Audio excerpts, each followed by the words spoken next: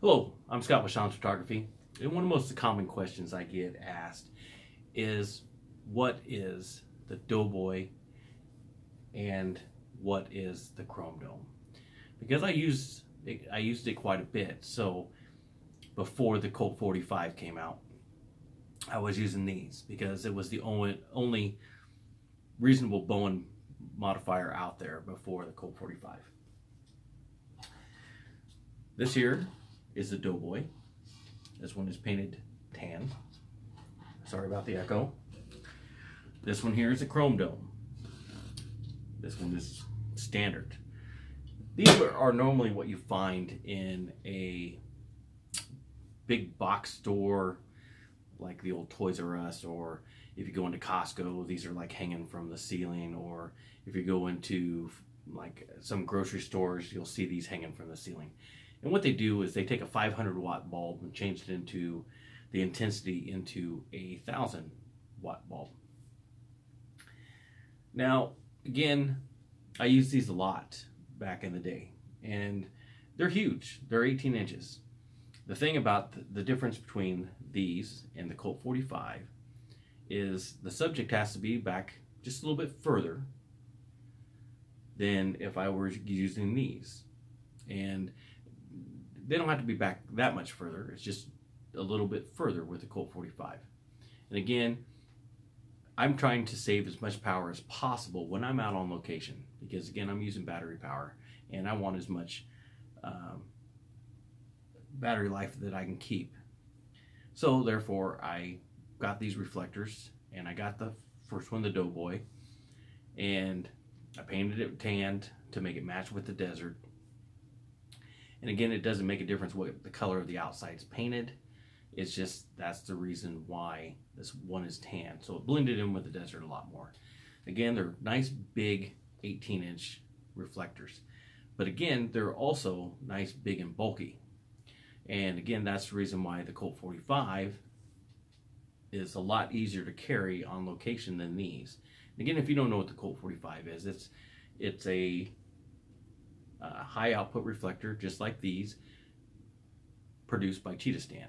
Now there's many out there that look alike and have the same measurements, but I've tested a few of them, and not all of them are created equal. Again, I'm not going to get into that, but again, some of them had higher output and some of them had and some had less output, even though they looked exactly the same, but they didn't perform the same. Again, if you're looking to build your own, which it's going to cost you a lot more than if you would buy the Colt45, because the reflector alone is, you can find them used maybe on eBay or Craigslist or whatever, and you can get them for maybe 45 to 50 bucks. But the standard retail price for one is $120.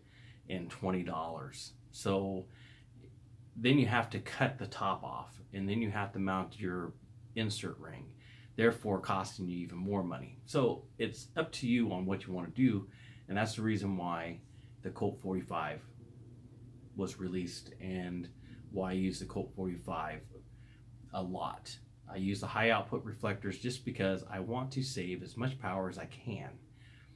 Again, when you see in any behind my scenes or whatever, you might see one of these. And the reason why this is out is because I'm determining how much distance I need to be from my subject. And if the distance is has to be too far to be where I need to be, then I have to go with this over the Colt45, because again, there's not much difference in distance between the light and the subject. But this is about saving me 2 more feet in than if I would have had if I was using the Colt45. Hopefully that's making sense.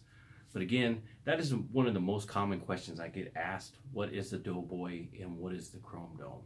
And they are factory reflectors that are used in the ceilings to light a big giant warehouse or big giant building. And again, using 1,000-watt bulbs takes a lot more energy than if you're using a 500-watt bulb, and then increasing the output intensity to 1,000 watt by using one of these reflectors. Again, my name is Scott with Shoms Photography, and this is the 18-inch reflectors that I use out on location, called the Chrome Dome and the Doughboy. And thank you for watching.